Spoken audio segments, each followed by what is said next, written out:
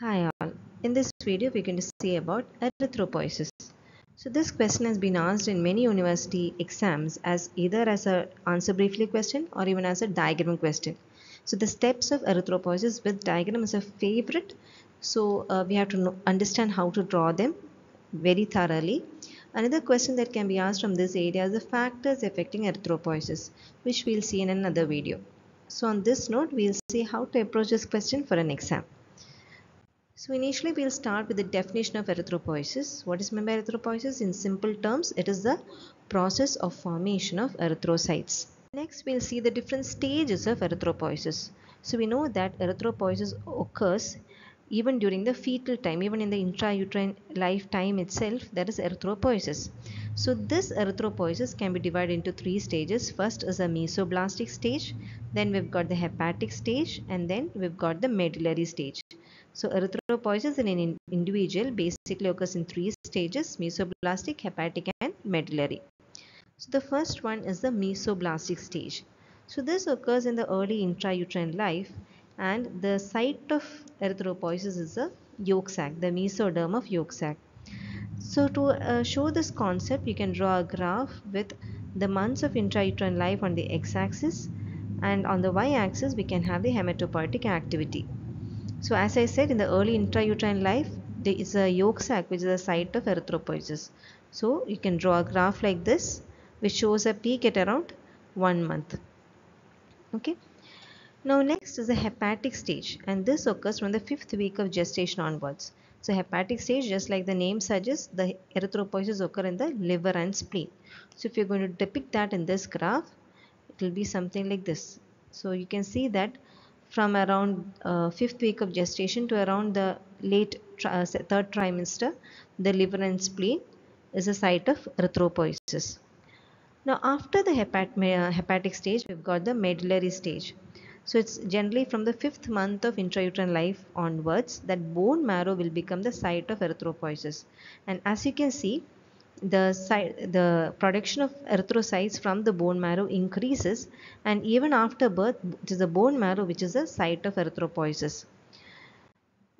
So initially, as I said before, initially it is slow during the second trimester, but from in the third trimester it will become more effective, and after birth bone marrow is the sole site of erythropoiesis.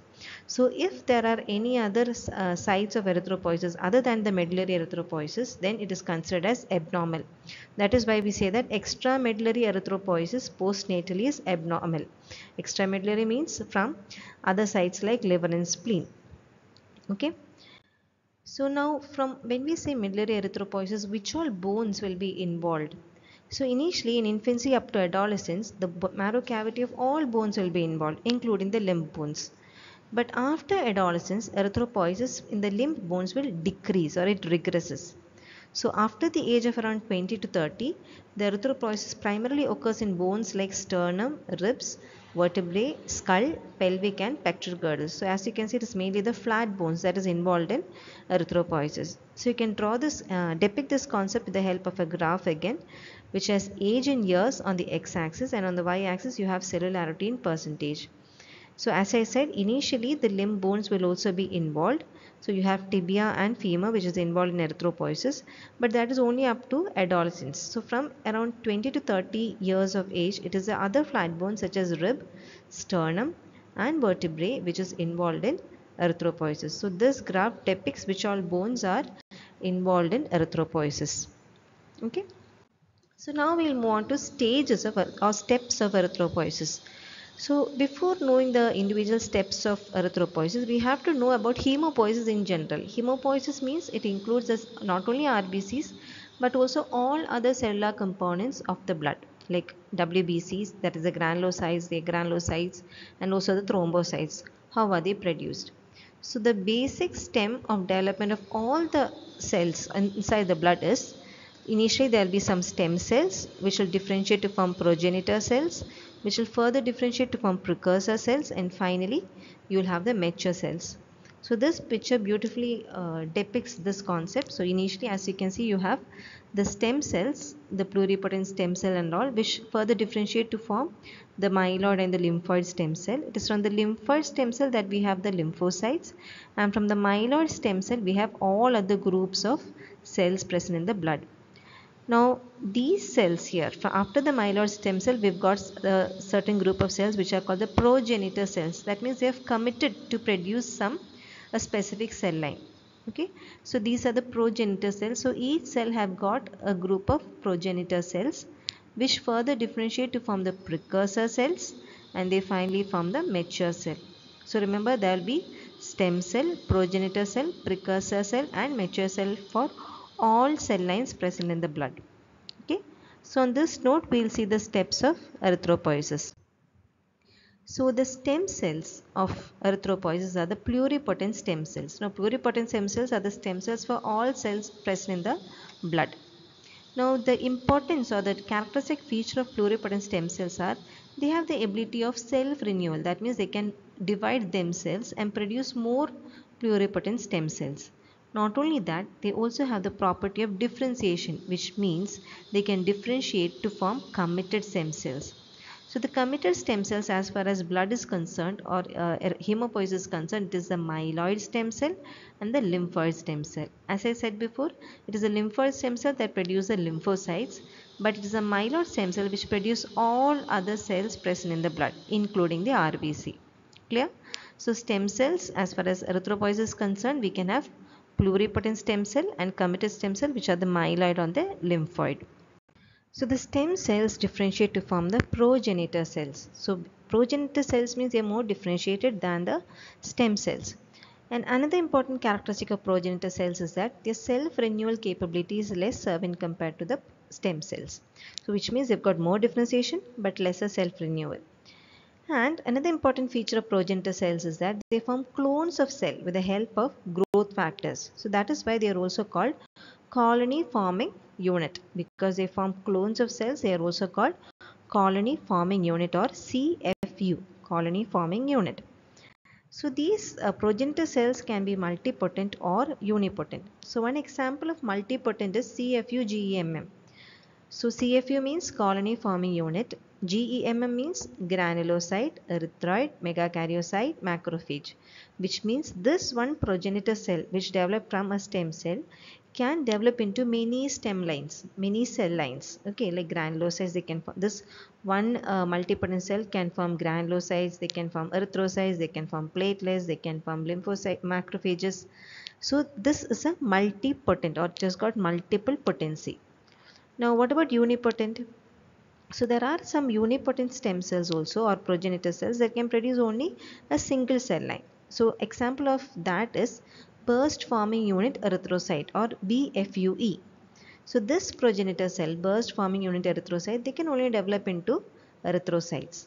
And another one is colony forming unit erythrocyte, CFUE.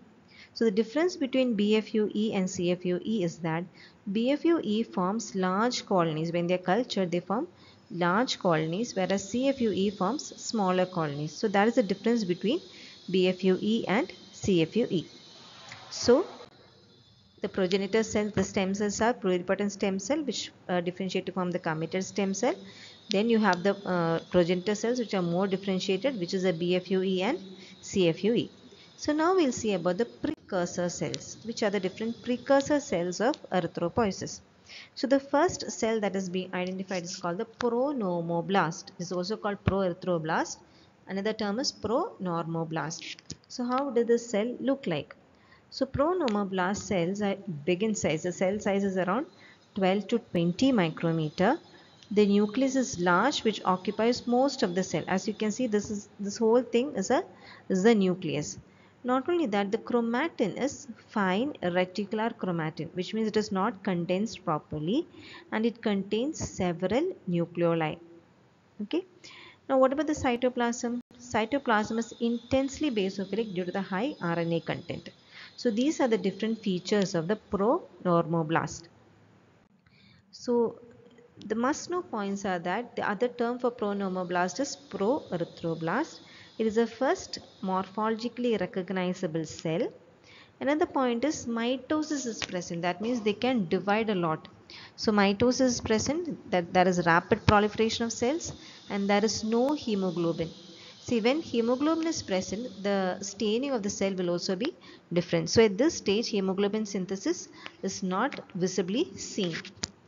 So that is about pronormoblast or proerythroblast.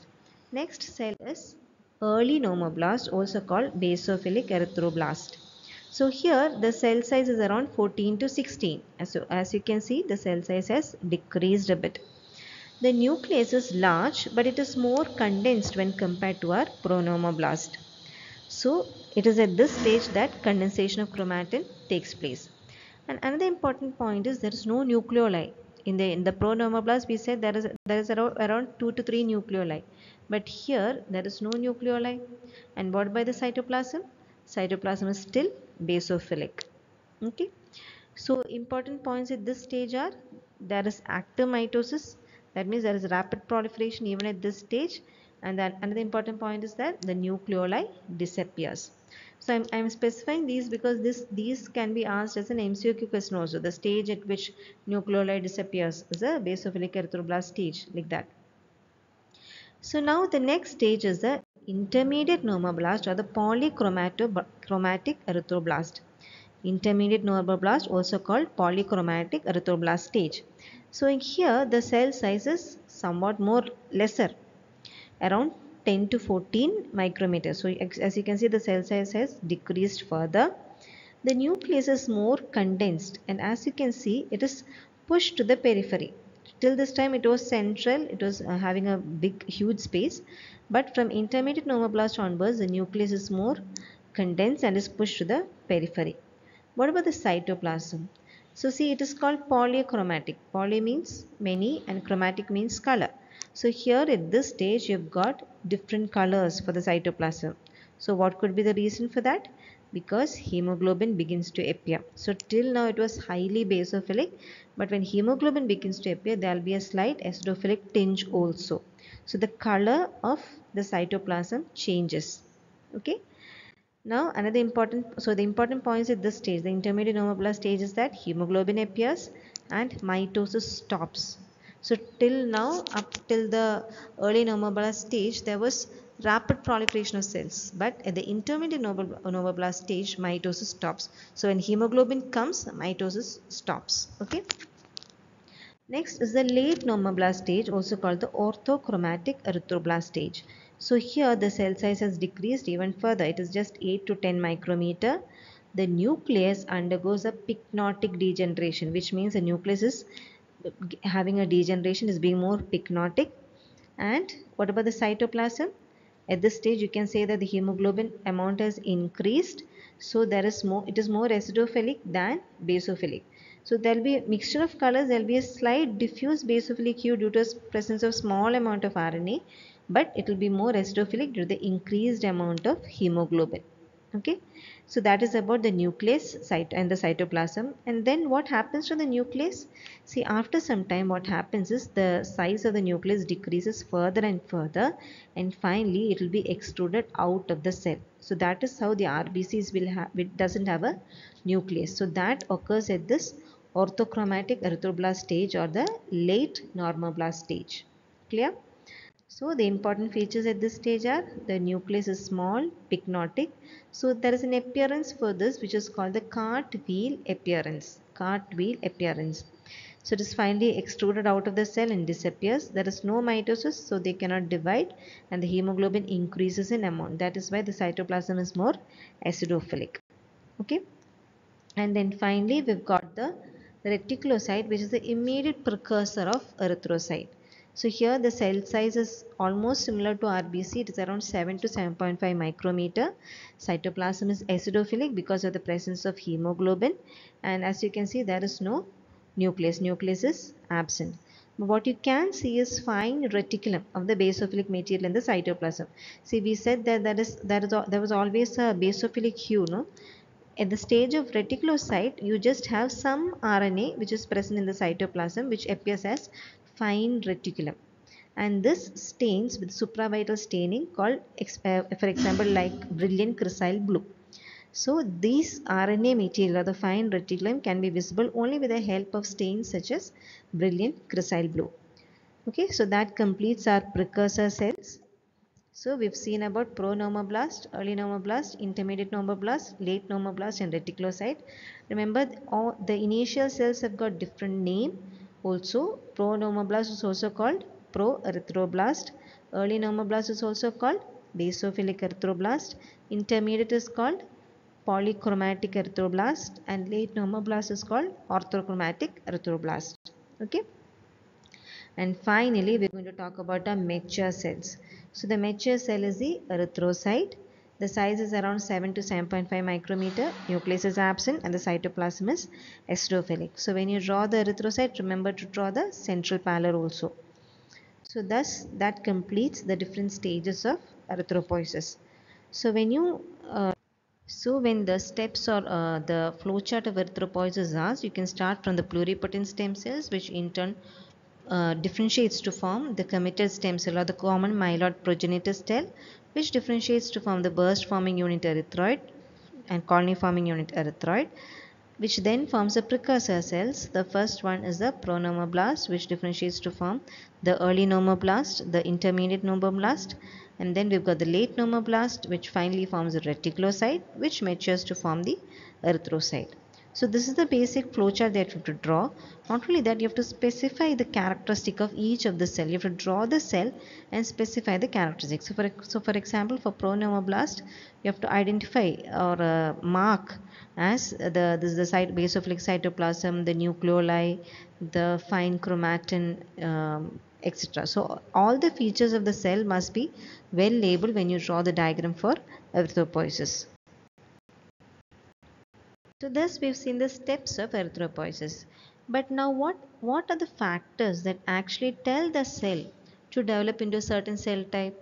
So for that we've got some inducers, some growth inducers and differentiation inducers. So growth inducers means they cause the growth and reproduction of the different stem cells, which means they help in the multiplication of the cells. And we've got some differentiation inducers, which causes one type of committed stem cell to differentiate into the other. So growth inducers means mainly help in multiplication, and differentiation inducers mainly help in differentiation. So what are the different growth inducers and differentiation inducers in erythropoiesis? So the most important growth inducers are interleukin 163 and GM-CSF and GCSF. What is GM-CSF? Granulocyte monocyte colony stimulating factor, and GCSF is granulocyte colony stimulating factor. So these interleukins and colony stimulating factors help in the multiplication of the cell, or they are growth inducers. And what is the differentiation inducer for erythropoiesis? It is of course EPO, that is erythropoietin. So erythropoietin is the most important glycoprotein hormone that tells the cell to produce erythrocytes. Okay, so you have to mark that also in the flow chart. So finally, when steps of erythropoiesis is asked as a diagram or as a short essay question, your answer should look something like this. Initially, you can write about the pluripotent stem cell, what are the different growth inducers, and then the different steps. And this is what I said, for the cell as such, you have to mark or label the different characteristic features. So as you can see, you've got the pronormoblast, the early normoblast, show the markings, intermediate normoblast, draw the diagram, show the markings.